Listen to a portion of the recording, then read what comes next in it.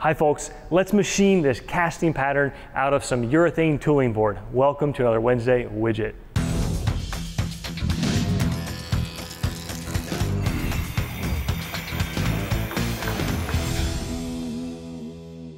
The piece of raw material, quite a bit larger than what we actually need, so let's mark off an area and let's saw cut it down closer to size.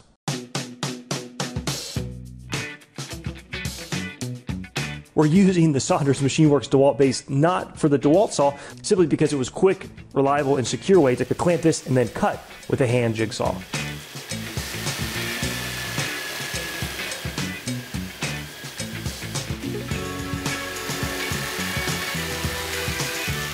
Let's head over to the Boss laser, cutting a sheet of 1/2 inch MDF as a sort of fixture template jig to support the super glue method here for this workpiece. We love having this laser in our shop, and we like this so much, I think it's going to be a new product for the Saunders MachineWorks fixture plates.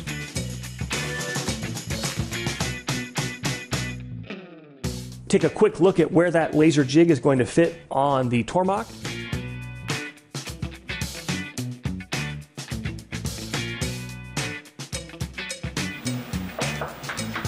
And the super glue trick. So card here, we actually have found a new type of super glue that works even better, and we found a new type of tape from 3M that's called a very high bond masking tape. It's great when you've got a material like, say, steel that doesn't always want to adhere as well with normal masking tape.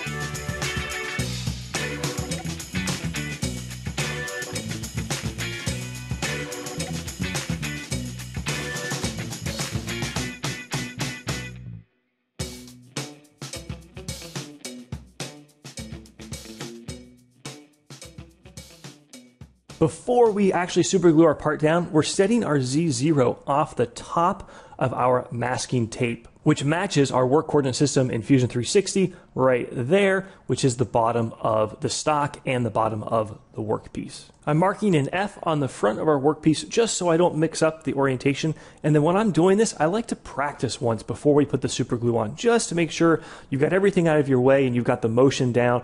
That way, after we've got the super glue on, things tend to go as planned.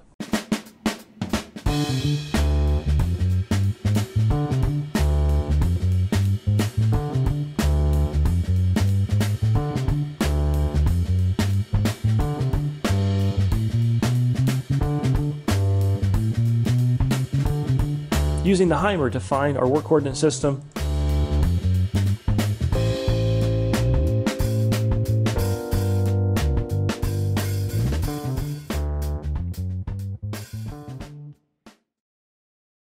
And setting the height of our first tool, we're going to use the Lakeshore Taz 1/2 inch rougher to remove the extra inch of material that we just didn't have a choice because the material came as 2 inches, and then to rough out the majority of the casting pattern. Checking the tool height just to make sure it matches 3.393. I want to do a better job of controlling the dust than we did when we machined our last casting pattern. 2 ways to do that. Number 1, better feeds and speeds to make a larger chip, and the second way is to use a vacuum. We just picked up a dust deputy, it modified our shop vac. Click here to the build info and the Fusion 360 model for the parts that we laser cut to make this modification to our vacuum, but it's a really great improvement. I really recommend it for any shop. And we're off. So the first thing we're doing is a 3D adaptive with that Taz tool.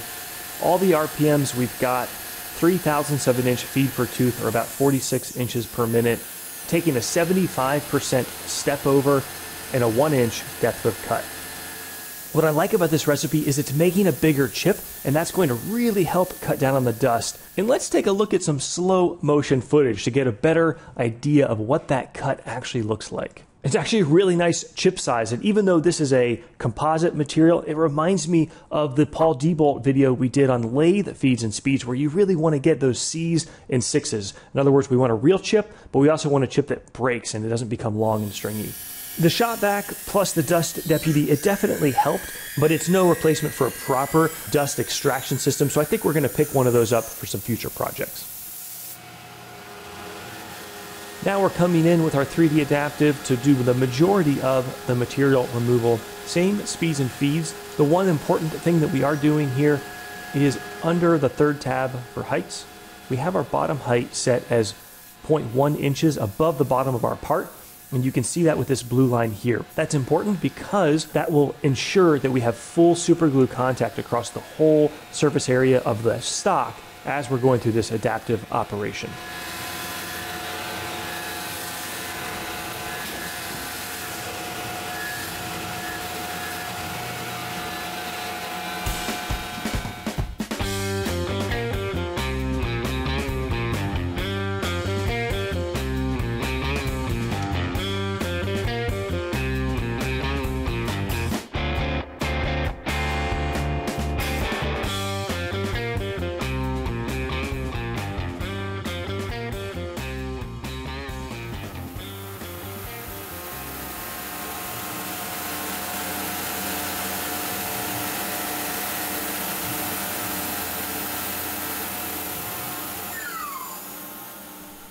One more 3D adaptive. This is with our tool 31, it's a 1/4 inch 3-flute end mill. And I've got rest machining checked, and really all this is doing is cleaning up the inside corners of the casting part. And in the end, I don't think this was necessary. My thought was to try to reduce those corner materials to make sure that when we did our surfacing toolpaths later, we had a really consistent tool pressure to maintain best surface finishes. And if this were any sort of a material like aluminum or steel where there was a more tool pressure, I think it was a wise move. But here, I think we could have gotten away with not doing it. And the same thing with the horizontal. Better safe than sorry, especially on a part like this where we've only got one piece of raw material and it's relatively expensive. But the adaptive with the TAS actually left a really good finish, so I don't know that it was worth the time, and this was a fair amount of time to do this. Also, remember the task at hand. It's a casting pattern. We had great floor finishes from the adaptive, and while there are certain things about this casting, like the draft angle, that are really important, and I want to try to avoid chipping on the material, the reality is the RA, or the smoothness of the floor finishes here, isn't going to have a huge impact on the quality of the casting. Now, this is important. We are using a 3D contour, and one of the things I love is that Fusion gives us pretty good descriptions. In this case, the best strategy for finishing steep walls. So if we look at this part, it has what's called draft angle. So none of these surfaces are square. They all have a little bit of taper to it. And drafting is something I don't know a ton about, and casting in general. Fusion does have some pretty cool basic analysis tools under the inspect draft analysis, which can help you understand things about the quality of that angle. But basically, it needs that draft angle. That way, after we pour the sand around this casting pattern to make our mold, we can then lift the wren-shaped piece out. If we didn't have a draft angle, it either wouldn't lift out, or when you did lift it out, you would end up damaging or changing the shape of our sand casting pattern. We're using a bullnose end mill. It's a 1/4 inch tool with a 30 thou bullnose radius on it. We're going pretty quick. All the RPMs that we've got, which is 5140, and 6/1000ths of an inch feed per tooth, about 90 inches a minute. We're taking 20/1000ths of an inch maximum step down, and make sure when you do this to leave smoothing checked. Card here to the NYC CNC page where we've taken all of these cam operations though and turned them into a Fusion 360 template. So you can download that template to better understand, better look at these toolpaths, maybe even apply them to your own casting pattern. I was really happy with how this turned out. We had almost no chipping, and we've got an absolutely superb surface finish. And it's an awesome example of making an absolute beautiful part with the Tormach. After we finish that contour, we're going to switch over to do a scallop. And scallop is really one of the best 3D toolpaths.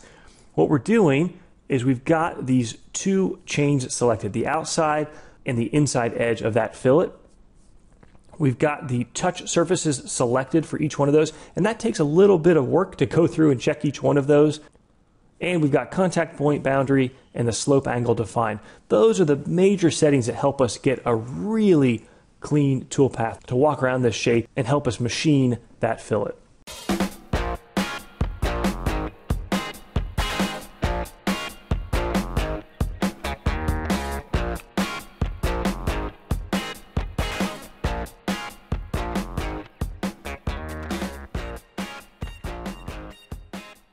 And I didn't want to have to select that on each one of the 6 items. So we created a pattern.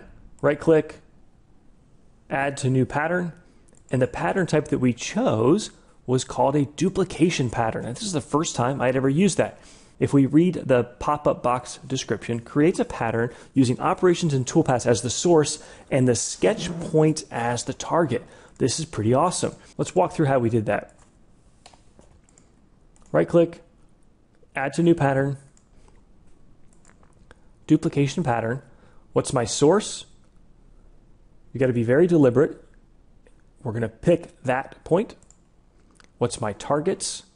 I'm going to move over, zoom in. I've already forgotten. There we go. That same point there, right there, and so forth. So what I'm going to do now, we've created our pattern. Let's simulate it and double check that our pattern was created successfully and is not going to crash into our part. At the bottom right of your screen, we can click on this section here to see the first one. I want to click on the next one or even the third one to see that toolpath. I've got toolpath checked along with show points. And what I can do is click on one of those points and I can zoom in and make sure that toolpath is correctly modeled. In other words, it's not going to crash or we haven't selected the wrong point. Great.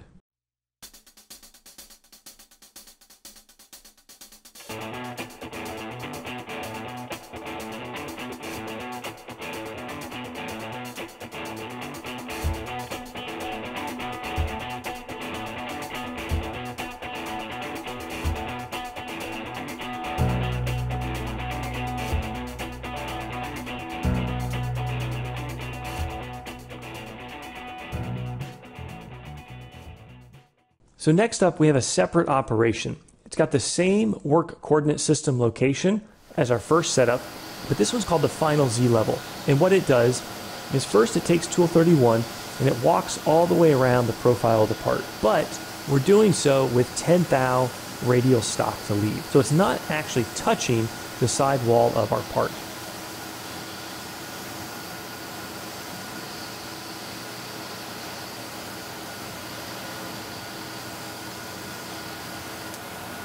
And after we've taken that sort of a roughing pass around the part, we're then going to come in with our bullnose end mill, do a similar type of contour that walks all the way down the outside of the part.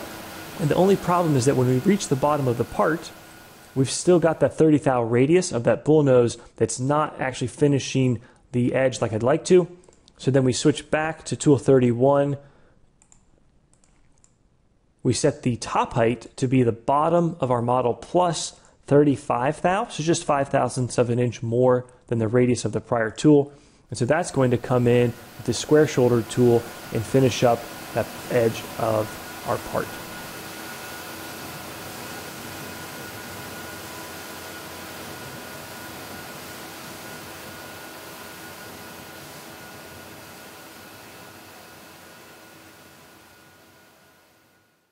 And finally, we've got to remove the part from our laser cut MDF base. So there's really three ways to remove super glue: acetone, heat, or a mechanical means of either prying it apart or hitting it from the side to dodge it loose. This part's relatively fragile, so we're using the razor blade to just lift an edge slightly and then a paint scraper just to work its way under there and start to pry that loose. The trick is to try to get that paint scraper either between or below the tape, and it ended up working out great. We didn't mar our part whatsoever, and it took a few minutes, but it was well worth the trade-off of having the ease of work holding through the risky part of machining the whole thing in one setup.